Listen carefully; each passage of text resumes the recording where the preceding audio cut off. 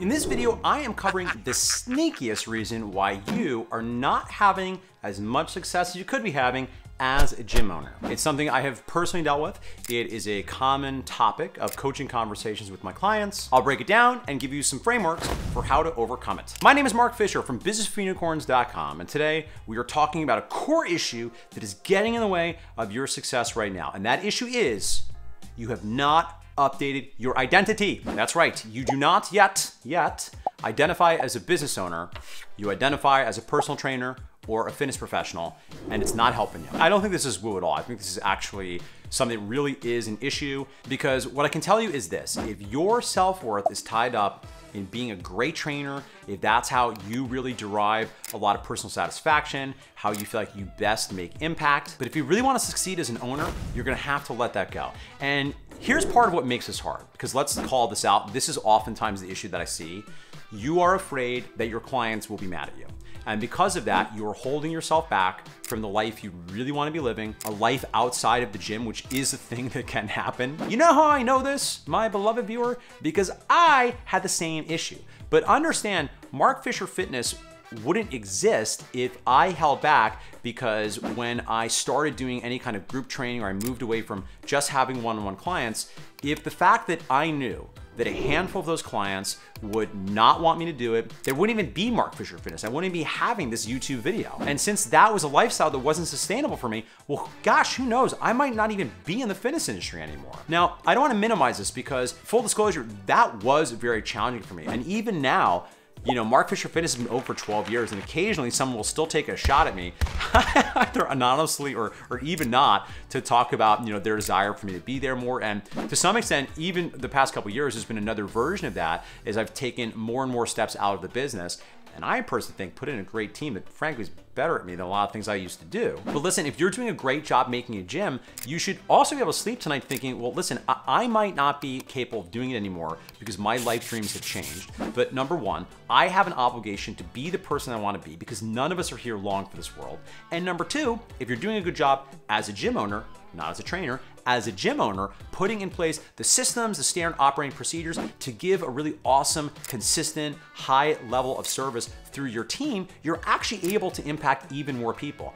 And you are providing them a really awesome fitness solution. Now, it's well within their rights to say that's not what they want, but it is also well within your rights to move forward confidently in the direction of your dreams. Because you know that you can't create the life that you want if you're on the floor 40, 50 hours a week. Even with 30 hours a week for most people, that's not gonna fly. But the key thing to understand is, if you want the gym to thrive, and it's not just about the you show, about you being the best possible trainer, you are gonna have to update that identity. You're gonna have to start to think of yourself as a business owner. What that means is, instead of getting your umpteenth kettlebell certification, you're gonna wanna do things like, well, watch this video, right? And I wanna acknowledge, you're watching this video, so presumably you're already on your path, but just in case we still have a little bit of updating of the software in there, I want to really get in there and encourage you to hit restart on the computer and download this new software. You are a business owner first. Yes, you're also a personal trainer. That will always be part of what you do. You need that to oversee one of the fingers of the business,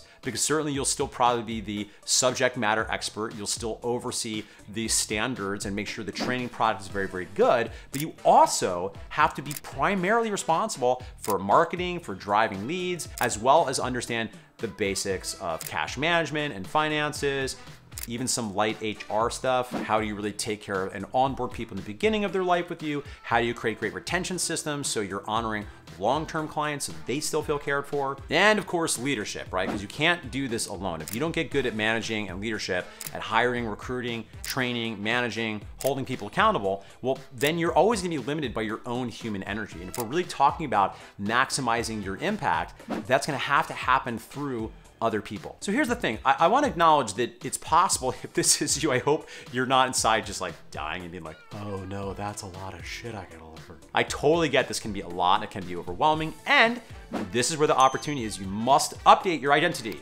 You are no longer just a personal trainer. You must grow, you must evolve, right? You must come out of the cocoon. And part of how we do this is taking action every day in the way that a business owner would take action, which is likely for many of you adopting some, if not daily, ideally daily, but ideally several times a week practice of developing and refining these skills that you did not learn as a personal trainer to get good at the business piece. Because if you don't get good at all these other skills, you can't create a really satisfying job and a career for them in your business. Now, I realize I'm talking perhaps outside of both sides of my mouth here. I'm saying on the one hand, the issue is you don't have the proper identity. But on the other hand, I'm saying the solve is you have to take action. And listen, I acknowledge the barrier to taking action is the identity isn't there yet. However, sometimes I think action is the thing that you need to do. So a full deep dive is hard to do just on a video here because I've done a lot of these conversations in my career and they're often in a coaching conversation. So I think the last thing I will offer here is, in addition to taking daily action, is getting clear on and not losing sight what it is that you want most from your business and being willing to do what you want most over what you want now. Because if you have this vision of a relationship with your gym where you have a large community of people and a happy and satisfied staff and the business is doing well and you have the relationship with the business you want, including time for loved ones, family, friends, time outside the business, that vision, you want to allow you pull yourself into the future and take the actions on a daily basis that are going to move you in the right direction, because this is not a thing you're going to be able to change overnight. This is not a snap your fingers and suddenly you let go of an identity that you've held on to for some of you 5, 10, 20 years. But this is the path. And the sooner you get started, the sooner you acknowledge if this is an issue, the sooner you start taking action, moving in the right direction, the sooner you're going to create the life and the business of your dreams, which, by the way, is not only great for you, it's also great for your clients, for your team, and your family. You can do it. And if you need help, well, go ahead, check out in the description box below. You might benefit from learning more about the Unicorn Society. No hard pitch there. There's a number of groups that do what we do in the Unicorn Society, but I will say one way to update your identity is to find yourself a part of a community that views you the way that you want to be viewed. And while you're down there rooting around the description box, you might as well give that subscription box a smash. All right, pals, thank you so much for checking this out. I will see you soon in a future video where I will offer you, I'll offer you more actionable tips, psychological frameworks, and philosophy.